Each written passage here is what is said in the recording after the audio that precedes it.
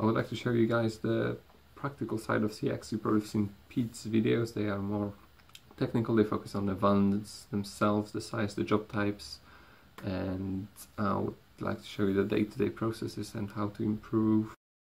You should get some safety gear, so Hi-vis, hard hat, safety shoes, maybe some driving shoes.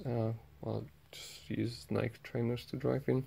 You also need a printer. This one was cheap, I think £30. It can print, scan and copy. The free features you're going to be using every week. You also need a clipboard to start the blank PODs, and this helps me a lot because all the documents in the van are in one place and it's very easy to write on it. And once you write it, you obviously need to bring it home and get it into a folder of some sort.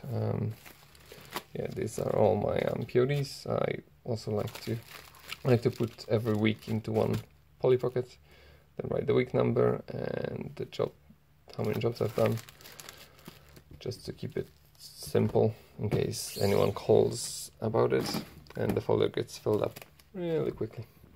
And last but not least, once you do all the jobs, you need to post them, so you need to have some stamps. You can see I'm cheap, I only send second class letters, and a letter envelope. Do yourself a favor and get one with a window, because that will save so much time, because the invoices you print from CX, if you fold it in free, that's where the address is going to be, so no writing, just pop a stamp and send.